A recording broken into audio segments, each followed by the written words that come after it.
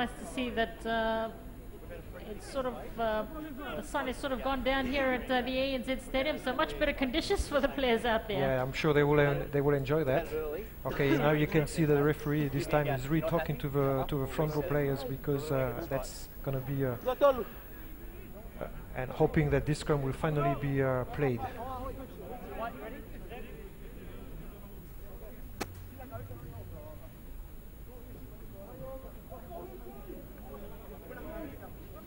And also interesting when we'll see an Argentinian side included in the 2016 Super Rugby competition, Frank.